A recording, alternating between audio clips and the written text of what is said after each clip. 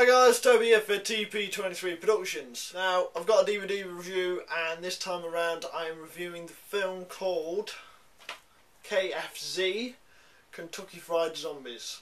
Right, straight away I'll let you know that KFC, Kentucky Fried Zombies is a cheaply made horror zombie film.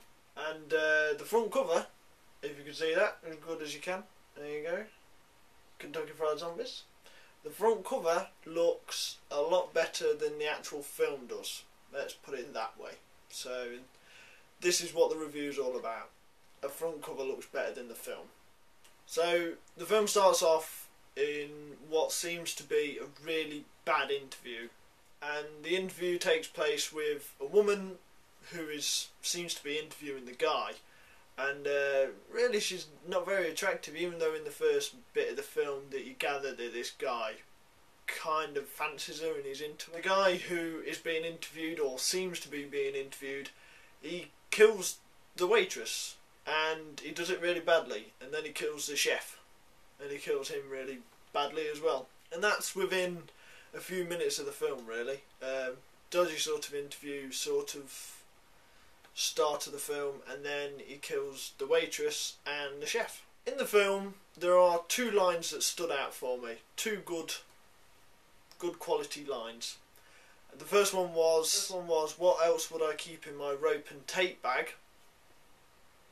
So that was alright, I thought. And the other one was by a sheriff who'd been bitten, and he was losing a lot of blood from the neck, and his line was, "There's a car in the radio," whereas he should have said, "There's a radio in the car."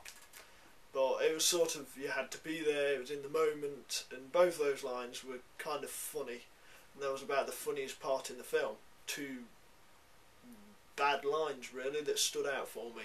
So the main guy, the guy's not even on the front cover or really a good visible picture in the back cover either. So anyway, the main guy, you can't see him on the cover of the DVD, but you do kind of find out that he's a killer within the first minute, which isn't a spoiler. But the main guy, the killer, he looks like, now if you're a wrestling fan you'll get it, but the main guy looks like Dean Ambrose, the leader almost of the Shield, and he looks like him. The lead guy looks like a wrestler. So it looks like a wrestler called Dean Ambrose, and the main guy, he also sounds like a poor man's Edward Norton. Now Edward Norton's been in a lot of Hollywood films, so the main guy looks like a wrestler and sounds like a poor man's Edward Norton. In the first probably 10-15 minutes of the film you gather that the guy's a bit of a serial killer, because he says to two people who are in the diner where the film's set that he's killed people before but they've never come back as zombies, so this is a bit of a new one for him as well. The camera work of KFZ, Kentucky Fried Zombies, is pretty damn bad, really. Camera work looks cheap. The acting by every single person is pretty bad, really. The best death scene is at the end of the film. The makeup effects on each of the zombies, and even of any of the people who have been bitten, is quite bad. It's just a bit of blood and grey paint, really. Towards the end of the film it does get a bit confusing. You don't know really if there's a zombie epidemic, or if the poor man's Edward Norton / Dean Ambrose looking guy, you don't know if he's killed a lot of people in the area and they've all come back as zombies, or if there just happens to be a strange occurrence of a zombie outbreak while he's killed some people and tried to rob them.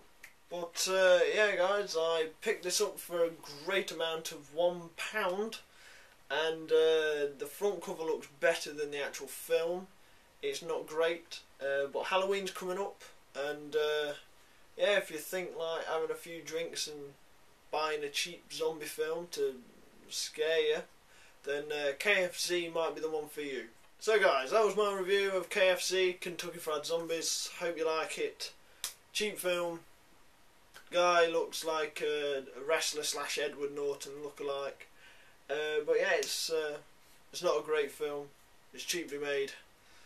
But yeah, if you're after a cheap zombie film, KFC Zombie is the one for you. So that was my review. Thanks for watching. Of course. course, guys, how could I forget? Also, down in the links below, Weed the Devoted. I talk about them all the time. Go check them out, they're awesome. Please, guys, check them out. All the links down below. Stickers, t-shirts, they make them all. Amazing stuff. Weed the Devoted, down in the link. But yeah, thanks for watching Kentucky Fried Zombie, my review. Hope you like it. Thanks for watching.